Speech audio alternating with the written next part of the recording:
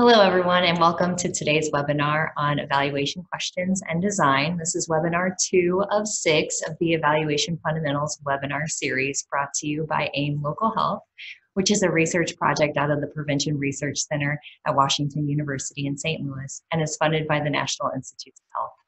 I'm Renee Parks, the project manager for AIM Local Health and the host and actually one of the presenters for today's webinar. Just so you know, this webinar will be recorded. You will receive an email tomorrow from me regarding where you can actually access the recording, slides, and accompanying materials.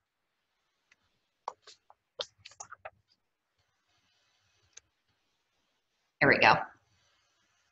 So this webinar series was developed by the Prevention Research Center in partnership with the Brown School Evaluation Center at Washington University and Research and Evaluation at NACCHO.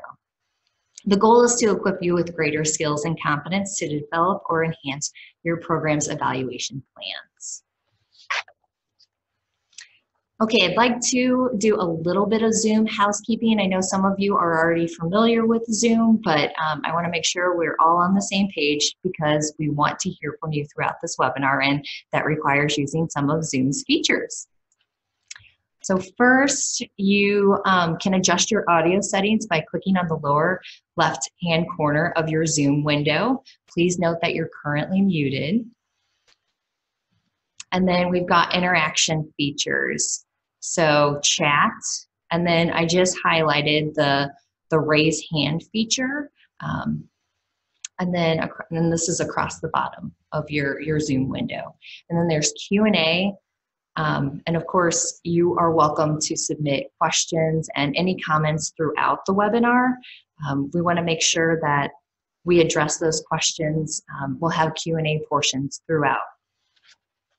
And then finally, oh, and this is the Q&A. Sorry, I didn't click through that. And then finally, I wanted to just point out the view options at the top of your window. So this is how you can change your viewing window for Zoom. All right, so I want to make sure that we're all good to go. We're gonna put that raise hand feature to use. So I would like to see a show of hands. Who has had the opportunity to, well, maybe you joined webinar 1, engaging stakeholders and describing the program. So if you joined or you watched the recording and accessed the materials, will you please give me a show of hands? I'm seeing hands that are raising. Very good. All right, all of you on board. It looks like most of you. Most of you. I don't want to overstep. Okay, cool. Well, you can go ahead and click your to unraise your hand, or I can actually lower your hands as well. Good. All right. It's fun interacting with one another.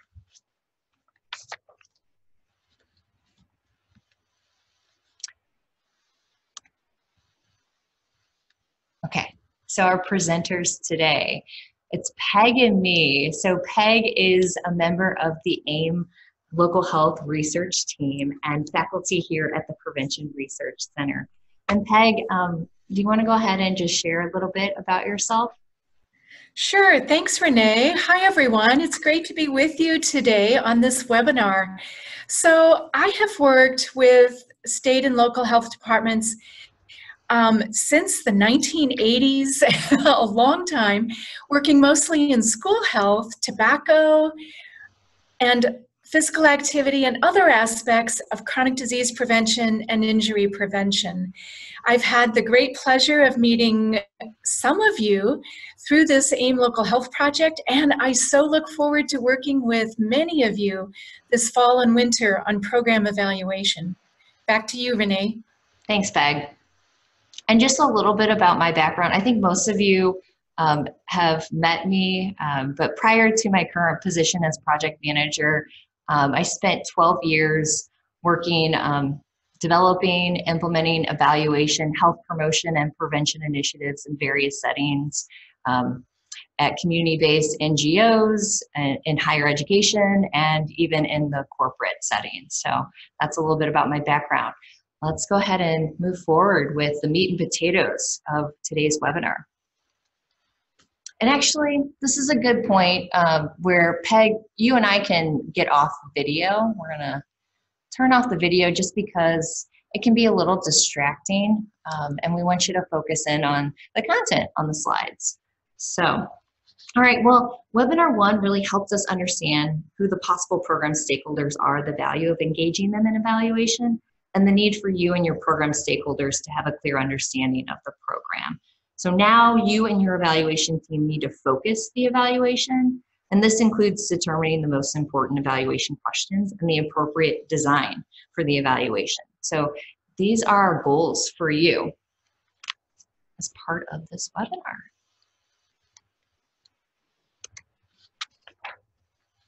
Today we'll cover 3 main topics: evaluation designs, before that, evaluation types, and then we'll demonstrate how you can use your logic model to guide your evaluation questions and how you're going to address those questions.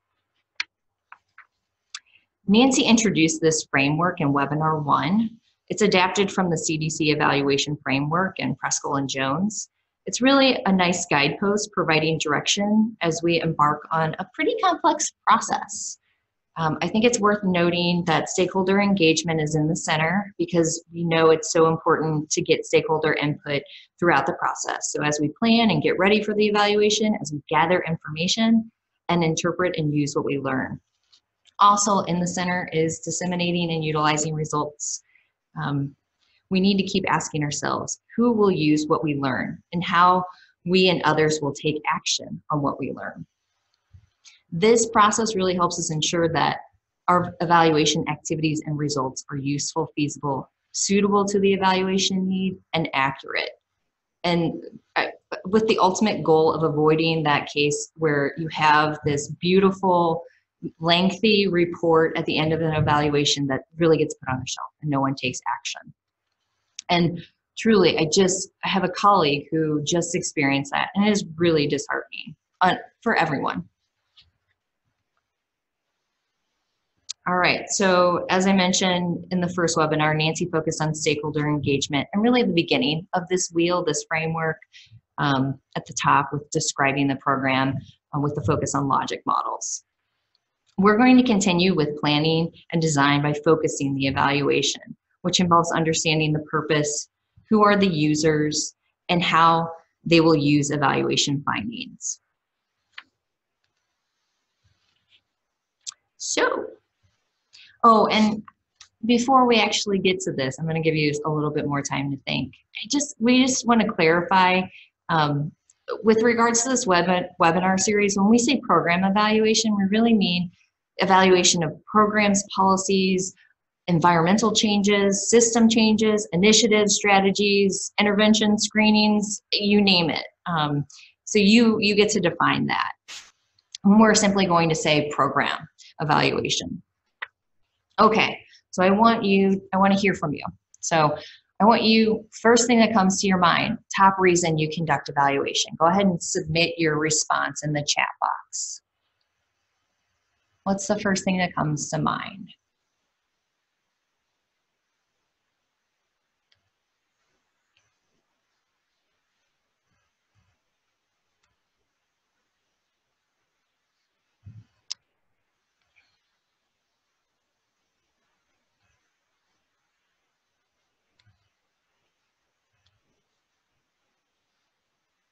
And I'm having trouble with accessing the chat. I don't know why. So this is Peg. So I opened the chat and it shows comments such as know where to go next for the funder to determine if a program is effective in changing the outcomes we are hoping to change, to determine the effectiveness of a program, part of a grant deliverable, and to ensure the program is effective. Great, great. Thank you all for sharing. And those reasons are really getting at the use or the utility of evaluation.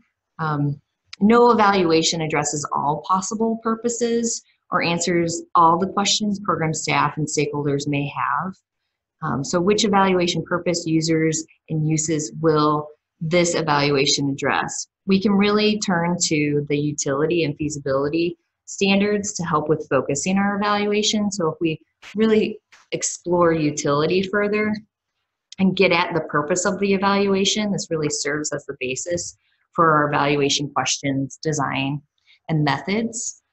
And then we focus our questions and methods by keeping in mind who will use what we learn and how will this help us focus the evaluation. So our questions will be different if we're going to use it to improve the program versus to justify funding it.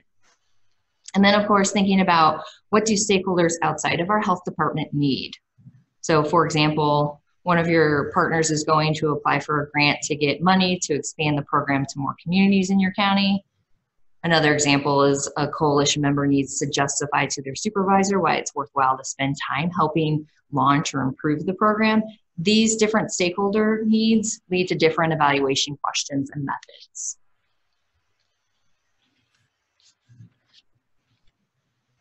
And I wanted to include this slide. This was covered in webinar 1 to a degree, but here are some of the users of evaluation and how users would take action on what is learned. I think we hit upon many of those uses, but to think about it in increasing partner engagement, and we've talked about improving strategies and influence decision makers, to consider if you want to continue or expand a program, and then how the program's been successful. Okay, I'm going to turn it over to Peg to talk more about types of evaluation. Thanks, Renee. So it may take a moment for the slides to show up. Can everyone see the slides now? That says types of evaluation on the top. I think we can. Yeah, we're good, Peg. Okay, thank you.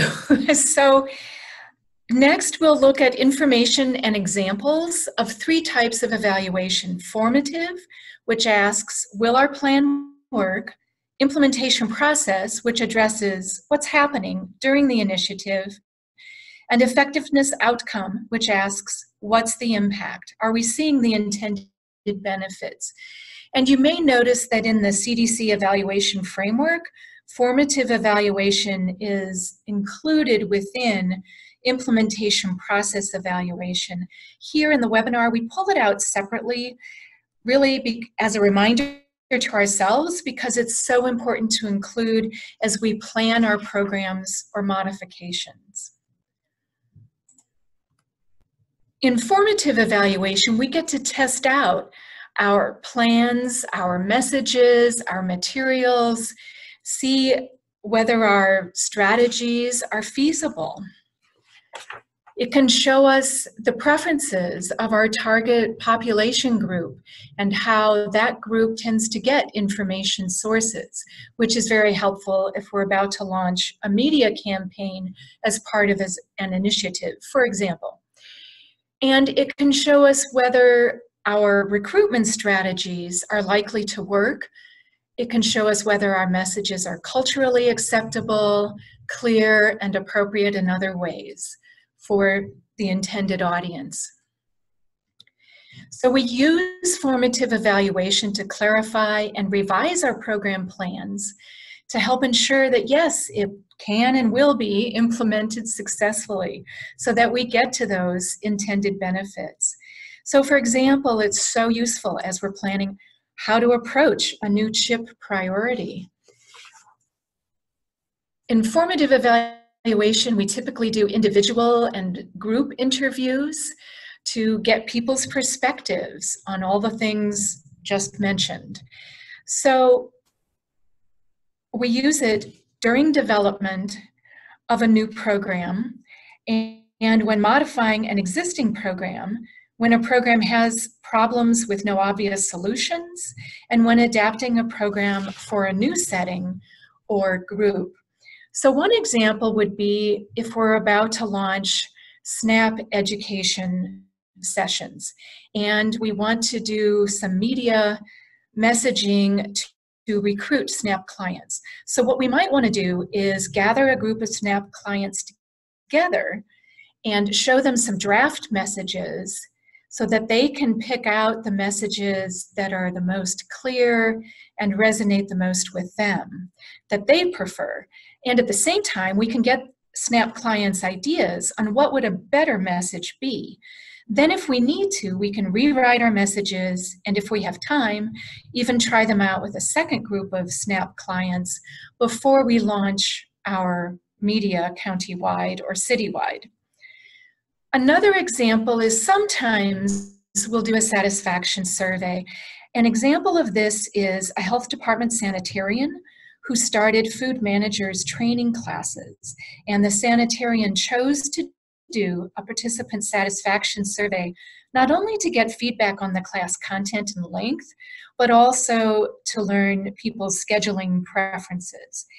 And in this example, the sanitarian, from the feedback received, actually set future classes at a more convenient time of day and day of the week, in addition to reframing how some of the content was set. Here's another example. Imagine a school district where many students are overweight, some have prediabetes, and the district already has in place a written wellness policy that includes statements that healthy foods only will be served at school events and in vending machines, but it's really not happening yet. So think about how a nurse or a nutritionist or a health educator might go about planning with a school group to see how can we best get this piece of the written policy in place without hurting school fundraising. So in this example, the school group might want to gather a group of students to get their input on which healthy foods and beverages would be the most appealing and the most likely that they would buy, so that fundraising is not hurt, or a focus group with parents to learn messaging preferences. And the group may want to call staff from other school districts to get tips on what worked for them as they worked through this process. So now that we've seen a couple examples of formative evaluation, here's another chance to raise your hands. Please click on the hand raise icon if you have helped plan or do a formative evaluation in the past year.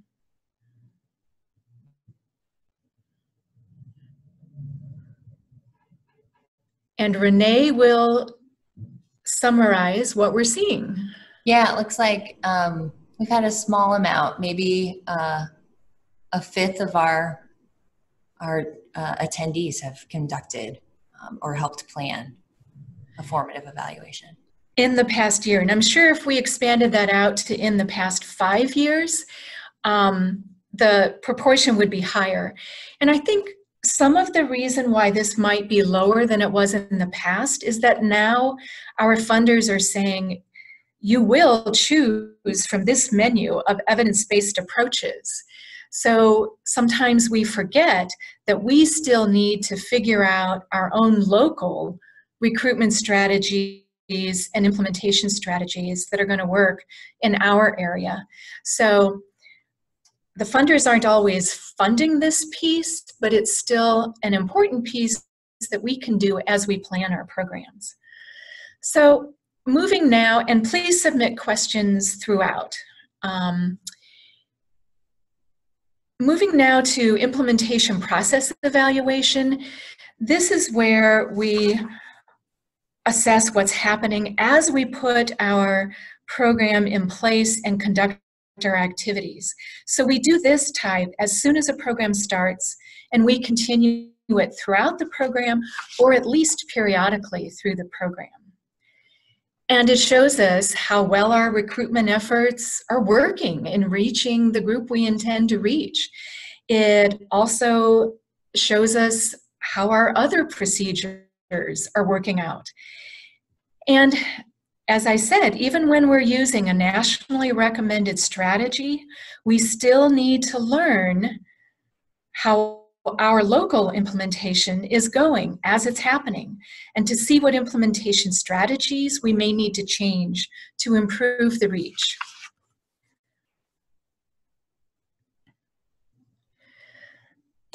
So this process evaluation set of assessments is so useful in identifying any issues or glitches or problems early on, while we still have plenty of time to make adjustments to make things work better. Here are some common ways we do process evaluation, which I'm sure many on today's webinar have used. I feel like we're particularly good at using tracking logs and doing counts. For example, counting the number of coalition meeting attendees or group session participants. But we often need additional information beyond the counts. For example, it would be very helpful for us to observe the chronic disease self-management program group sessions to ensure it's being delivered in the way it was intended and known to work, and to see how it's being received. Or we might do interviews, individually or in a group, to get target audience and partner perspectives on how implementation is going, and, if needed, why we're not reaching the people we thought we would. So most of our funders do require some kind of implementation evaluation information from us, and our challenge is to plan to do these assessments early on in our implementation activities and throughout, so that we can make adjustments as we go along.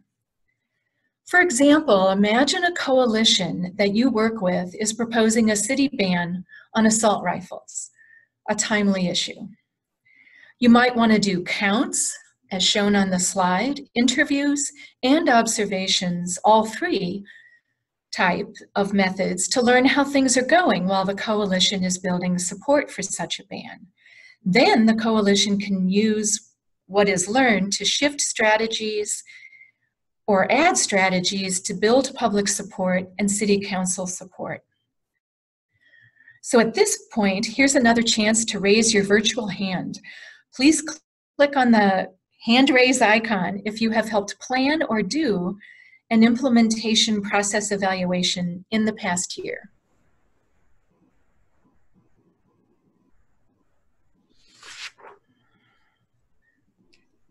And we're pausing, and again, Renee will tell us what we're seeing. We've got several hands up, so about 3 in the bunch. So. Okay, so again, if we asked this over a broader, longer period of time, I'm sure the proportion would be higher, but that's great. Thanks for responding. Okay. Now we'll consider effectiveness outcome evaluation. This is also called impact or summative evaluation. Here's where we assess our progress towards the program objectives and whether we're seeing the intended benefits. Here's where we get to show the value of our program.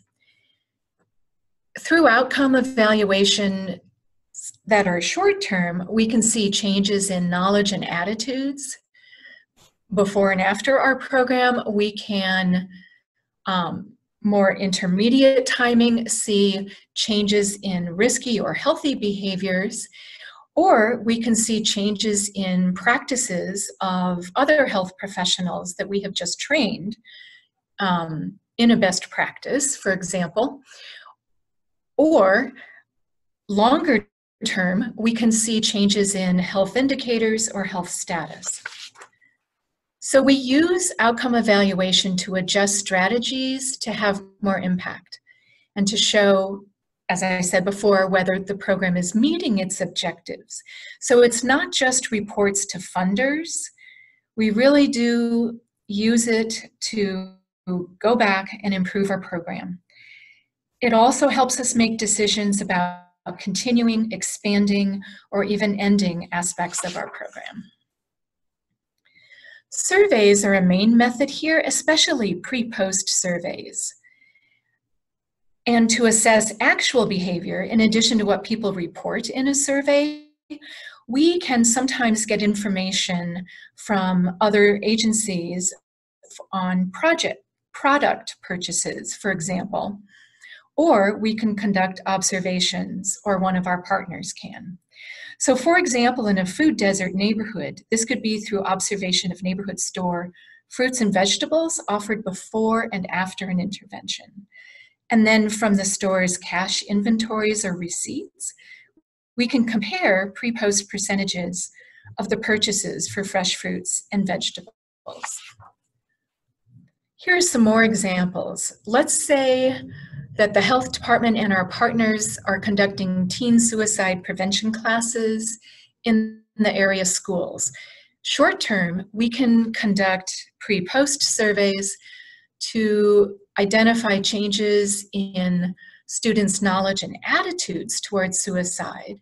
And a more intermediate outcome measure would be for us to look at the school's suicide attempt rates in the semester before and the semester after the classes. Or another example would be a traffic calming measure near a school. And this could be part of a Safe Routes to School program, for example. So short term, we could look at parents' attitudes towards student walking and biking before and after the street changes that were intended to make walking more safe. We could also observe vehicle traffic before and after, as well as doing counts. And then longer range, we could look at the school's rates of prediabetes and injuries.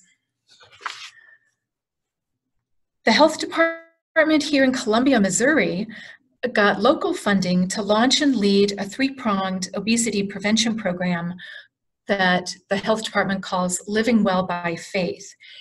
And I believe we might have a couple people from the Columbia Health Department on the call. So raise your hand if you want to add to this example. In this program, the health department recruited churches into the program, and the participating churches agreed to do 3 aspects: a policy change, such as baking foods for church events instead of frying them, an environmental change, such as a community garden, and chronic disease self-management classes, only not called that out loud. And the health department was able to do not only a pre-test and a post-test, but a number of interim post-tests during the program and afterwards with the class participants, and also did church-wide surveys to see if general attitudes had changed. What the program found was, actually, if memory serves, I don't think church-wide changes were found when comparing participating and non-participating churches, but the program among the class participants did find average increases in physical activity and fruit and vegetable intake, and decreases in blood pressure and weight. And Peg, actually Laura from Columbia Boone County Public Health and Human Services just wanted to chime in and mention that for their chronic disease self-management classes, they actually called them Fit, Focused, and Faithful. Oh, thank you, Laura. What a great name. Fit, Focused, and Faithful. Fantastic name. I think some formative evaluation went into that development of that name, I believe. Absolutely. What a great example. Thank you for sharing that, Laura. Our last outcome evaluation example has to do with the opioid epidemic that a number of health departments in Missouri are working on. So in this particular initiative, staff from the health departments, a school nurse or a nurse or someone else, meets one-on-one with a physician or other healthcare provider and provides education on best practices for opioid prescriptions and safety. And what's listed on this slide are several examples of the outcome measures that can be obtained. So at this point, go ahead and raise your hand. You're clicking on that hand raise icon if you have helped plan or do an outcome evaluation in the past, let's say, 3 years.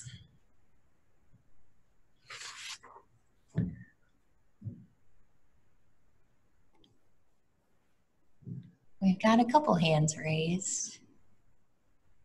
Yeah. Okay. And this is also an opportunity. We do want to take a pause at this moment to see what questions you might have about today's webinar content so far. Yeah, so go ahead and submit those questions in the Q&A box.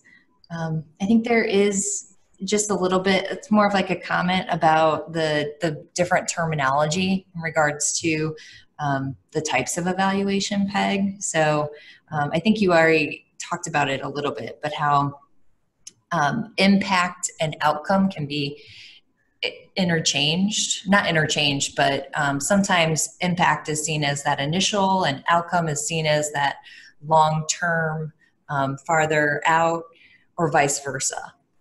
Yes, and so over the years, people have used these terms in any flip-flopped way and in various ways. And so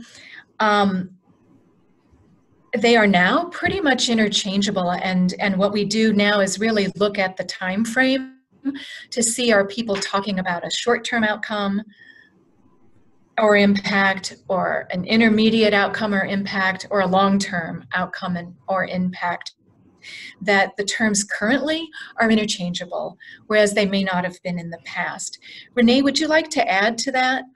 Yeah, I think it's just really important that there's consistency and clear communication among your evaluation team, your health department, and your key stakeholders.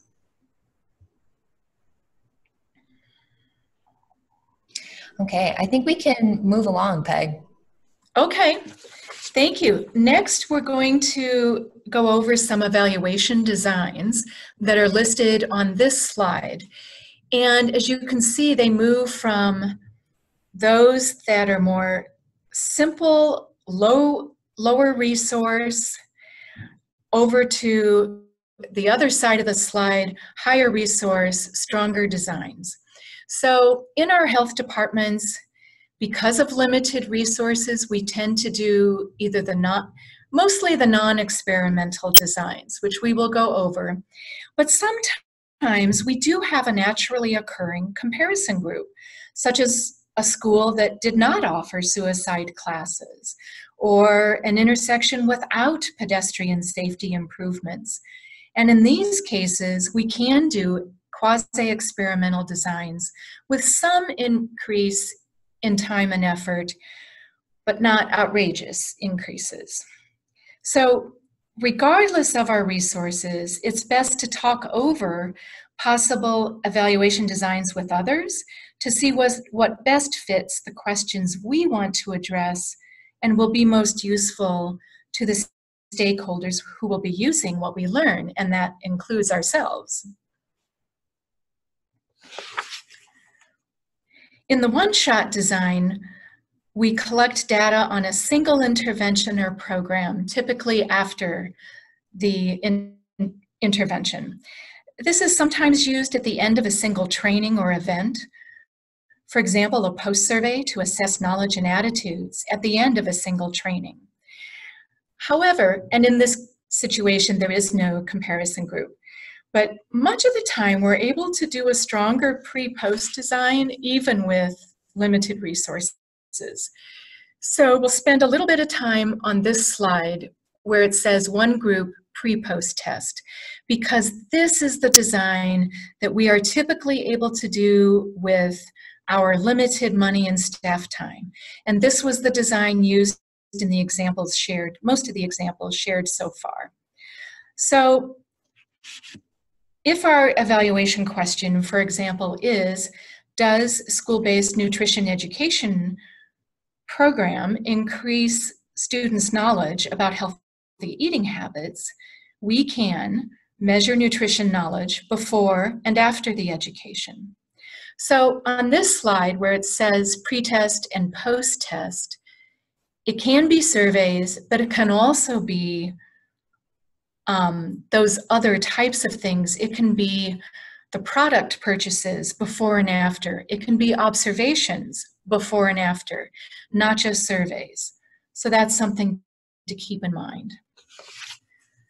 Time series are another set of designs in which we collect data sometimes more than once before the program, during the program, and more than once after the program. So an example would be if we're doing a lead poisoning prevention program and we're trying to reduce children's lead level, we may have surveillance data at a small enough community level to be able to use that repeated surveillance data to look at the impact of our program. But if we don't have such surveillance data available at the level we need, it does take more money or staff time to repeat the post-test an additional time or two. But sometimes we're able to do this. And when we do have this information, it shows us whether the attitude and behavior changes seen shortly after an intervention were sustained. This can help us improve our implementation procedures to get longer lasting behavior change. The last design that we'll go over is called pre-post test with control group, also called a comparison group. So in this design, which is a very strong design, we collect information on two separate groups before and after an intervention, and the groups do have different interventions. Very strong design. It does take more resources. It takes more time and effort to work with a school or community site that's not involved in our intervention. But when we have the resources, it's well worth the effort, because it will help tell us whether or not the changes we do see are related to the program, or are they just because of something else going on in our county or city. So an example of this would be two schools in which that both get nutrition knowledge classes as part of their general health education in the classroom, but only one school has access to a garden. So in the school that has access to the garden, a garden-based nutrition education program is done, but in both schools, information is gathered before and after the program. So it's important to note that in this design, the comparison group does get usual care or some kind of different intervention, not nothing, if that makes sense. So let's go ahead and pause again and see what questions you might have about evaluation designs or about anything from today's webinar. All right, don't be shy, folks. Go ahead and submit those questions. Peg, you know, I don't know if this was clear, but I'm wondering with the time series design, can you do a comparison group? Could you have a comparison group with the time series? We can. So we can do the time series design either as a one group design, but with that one group, maybe we do maybe we do one post test right at the end of our program, and then we do another post test 6 months later. So that we can do that in a one group design, or yes, we can do time series in a two group design. So what it shows in this slide is just one pre and post test, but it can be multiple. So yes, we can do time series designs in both one group and two group designs. Great, thank you. And I think we can just keep moving along. So I'm gonna have you unshare, Peg, so I can share. Okay, back Great. to you, Renee. Thanks, Peg. All right, so bringing back the logic model. Yes. So here we have kind of those key components of our typical logic model. And of course, your logic model is an evaluation tool. So let's just take a look at how you can use it to help with your evaluation planning. All right, so we've got the 4 areas or domains on which we can focus evaluation activities. And those are overlaid with where they fall with the logic model components. So you can see process implementation is going from inputs to outputs, and then outcome effectiveness is going from short-term outcomes through long-term. And Peg has talked about those. So of course, you know, with implementation, is the program implemented as planned? Were all of the activities carried out as expected? With effectiveness and outcome, is the intervention achieving its intended short, intermediate, and or long-term outcomes? And then we also have efficiency. So this is another aspect or another area. So how much product or how much is produced for a given level of inputs and resources? And then finally, looking at causal attribution. So is process on outcomes due to your program or intervention? In public health practice, this can be really difficult to ascertain sometimes, especially for those more distant or distal outcomes. However, determining causality between your activities, outputs, and your short-term outcomes can be accomplished with some effort. So usually surveys and interviews or analysis of records can help to establish causality at that level. And the brief time duration for short-term outcomes usually ensures that causal results can be determined in a relatively small amount of time. I think by really using your theories of change to develop your logic model, you can assume with more confidence that those intermediate and long-term outcomes are a result of your short-term outcomes. So therefore, it's just really key to establish causality between at least the activities and your resulting outputs you carry out and short-term outcomes. Okay, so your logic model can help you identify appropriate evaluation questions based on the program. So we kind of look at some evaluation questions with at each level or each component of the logic model. So with inputs, are resources adequate to implement the program? With activities, is the program implemented as planned? With outputs, how much was produced?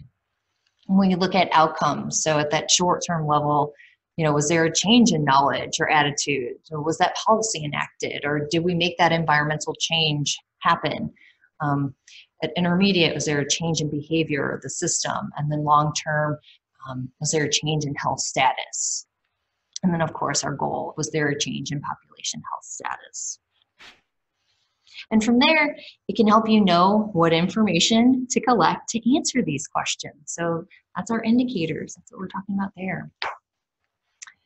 I wanted to highlight this, this model. I thought it was really nice. Some of you may be familiar with this framework or model, or the Kirkpatrick 4-level model for evaluation of training programs.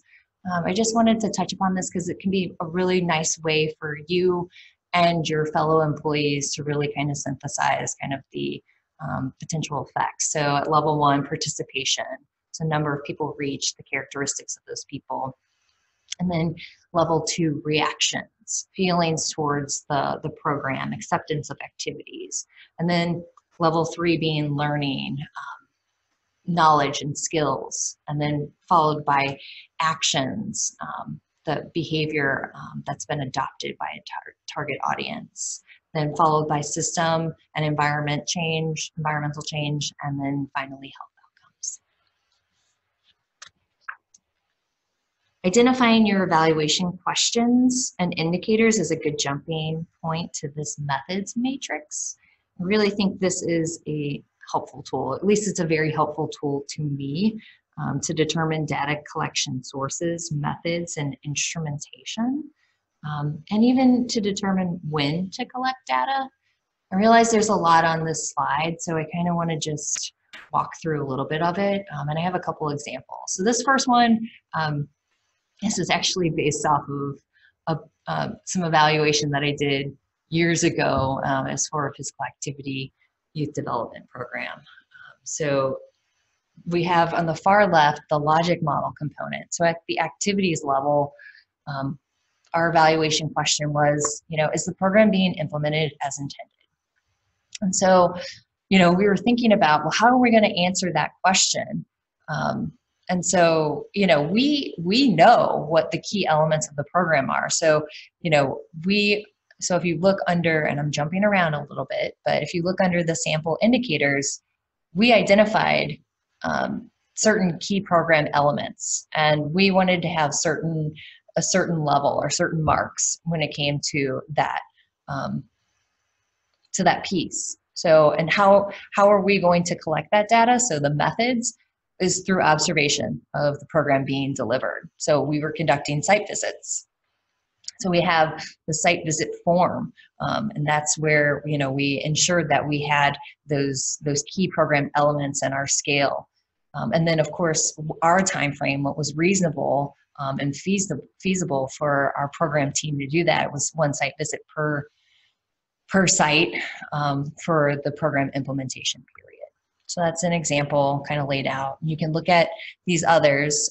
So with regards to another logic model component, the short-term outcome, did the program increase positive attitude toward physical activity as well as self-efficacy to conduct physical activity?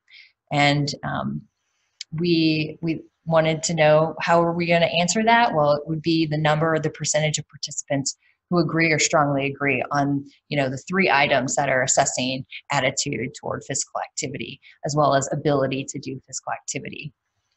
And we conducted a pre and post survey. So this is, our source is going to be the participant survey.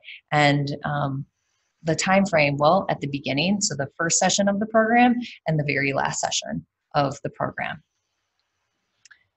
I don't need to read through all of that, but let's go ahead and look at another example. So this came from the Spokane Regional Health District and their walking school bus program. So we've got the logic model component. So one of their within the activities area, they had the evaluation question of, what are the barriers to student participation in the walking school bus?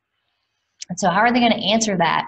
What are some indicators? Well, they wanted to get the frequency count of reported barriers, or those descriptive barriers. So how are they going to do that? They're going to do that through interviews as well as records. So they would record parent feedback. So the sources for that information be parent interviews, parent feedback received by the walking school bus personnel, whether that would be verbal or written. And then the time frame, this is leading up to the walking school bus implementation and during. And then I'm going to take you through to the next slide, and we can look at a short-term outcome evaluation question pertaining to that.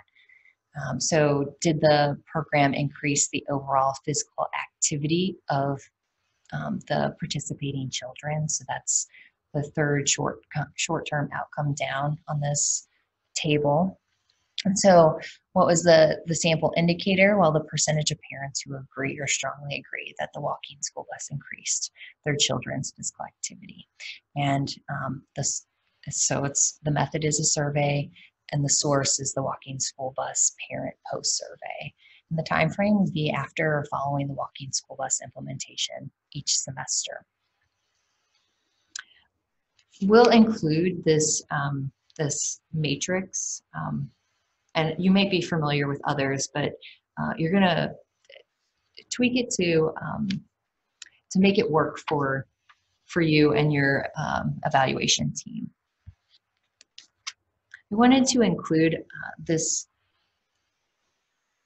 readiness scale, because, are you really ready to evaluate outcomes? So here are some handy rules, thinking about if there's the political and financial support that exists really while the intervention is happening, so evaluation can be conducted.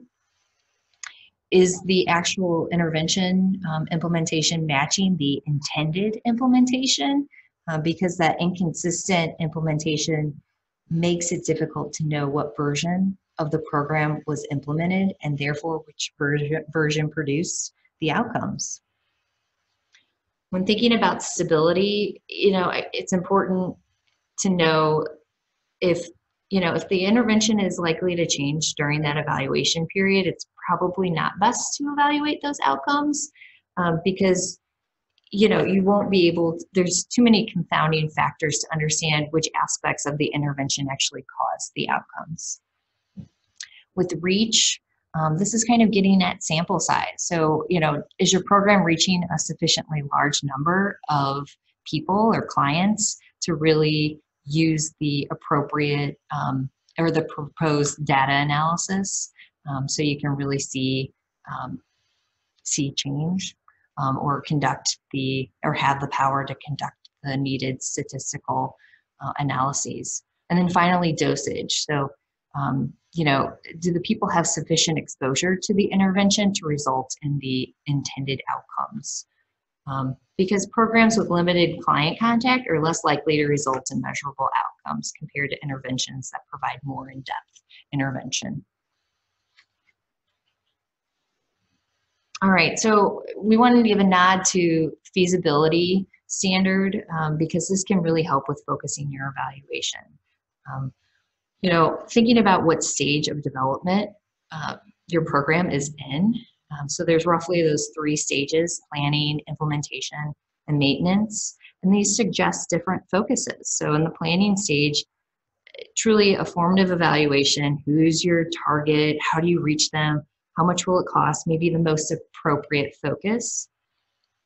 Evaluation that includes outcomes would make really little sense at this stage. And then conversely, an evaluation of a program in maintenance stage would need to include some measurement of progress on outcomes and also include a measurement of implementation. And thinking about how intensive the program is. So some programs are wide-ranging and multifaceted. Others may use only one approach to address a large population, a large program. So some programs provide that extensive exposure or dose of the program, while others really are just quick and superficial. And those can be valuable for sure, but is it really realistic to expect significant contributions to those like distant or distal outcomes? Probably not. And then also thinking about relevant resources and logistical considerations. That's obviously going to influence decisions about your evaluation focus because some outcomes are quicker, easier, and cheaper to measure, while others may not be measurable at all. So it is going to be important to identify the inconsistencies between the utility aspect and the feasibility aspect. Because you really want to ensure consensus on what is a realistic focus for your program evaluation at any point in time. And a program's desired focus may be constrained by reality. So the logic model may be key in helping. It can clarify what the key stakeholders are focused on. And maybe you have, some that are focused on short and intermediate term outcomes, while others are more committed to those distant or distal outcomes. And this is really going to lead you to discuss what's really reasonable. What are the reasonable expectations? And you might have to expand evaluation indicators that include some more distal outcomes because that will keep those stakeholders engaged and those stakeholders might then have a greater appreciation for those short or more intermediate milestones on the way to their more preferred outcomes. Okay, yeah, so we've come to the end here. I'd love to hear, what questions you have. Let's see. And I see there's If we have a specific program that we are unsure how to evaluate, is that something we could contact you for potential ideas and assistance? Absolutely. And actually that kind of feeds into the next slide, and I'll kind of jump there. So I will answer that momentarily. I do want to also say, we know that you guys are conducting really great evaluation and you have evaluation plans and examples from your counties and cities. And if you're willing to share them, I think that would be very beneficial to the group. So you can please send those to me and I can put those resources within the box folder. So email me, renee.parks@wustl.edu. Okay, oh, go ahead, Peg. This is Peg. So I just wanted to encourage everyone to, yes, please send your examples. We have been collecting examples from out of state, and that helped us develop this webinar, but we would love to be able to share some of your terrific examples. So just want to encourage that sharing. Thank you. Thanks, Peg. I do want to highlight these resources, and especially the Kellogg Logic Model Guide, because I know we didn't really get to touch on logic models as much as we wanted to, but this guide is really, really great. So I would highly encourage you to check it out if you haven't already. So to answer the question, we would be happy to provide some assistance. That's why this part of this evaluation webinar series and just capacity building in general. So we have this technical assistance opportunity that health department teams or groups associated with a specific program are eligible to receive. So it's something that once you've completed webinars 1 through 4, you're eligible. And of course, we want the eventual completion of webinar 6. But you can take advantage of this opportunity as early as late September, and then through the end of the project, the AIM Local Health Project, which is February 2020. I know I've been sending out a bunch of emails. There is an online form. So it's a technical assistance online request form. You do need to complete that. And I would encourage you to think about this further and go ahead and complete the form. I know we've had one health department team recently submit. So don't be shy, because this webinar is to help guide that process. It's to kind of prompt it to keep it at the forefront. I know you all are very busy, you all are very busy. And we're hoping this is helpful in keeping this at the forefront and that you can apply these resources, this content to where you're at right now with some of your programs. Okay, and then please join us for, of course, the next webinar and any of the webinars and in the series.